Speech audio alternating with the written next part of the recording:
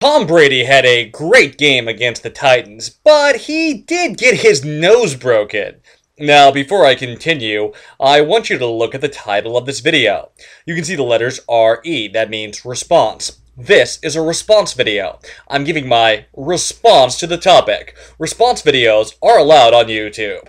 Yeah, as I mentioned, Tom Brady looking great, threw 236 yards, 2 touchdowns. His team won, but his nose was a bit messed up.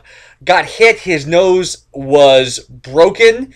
I believe it was broken. He, in the post-game news conference, you can see his nose was all covered up and he was still talking to the press, still being friendly.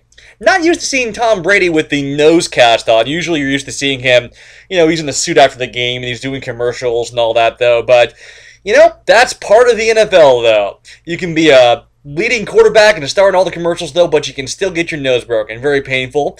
But it's not going to affect his performance because you don't really throw the ball with your nose. So the nose is kind of an injury that, although painful, not going to really affect performance. Thanks for watching this video. I made this picture. No copyright material was used in this video.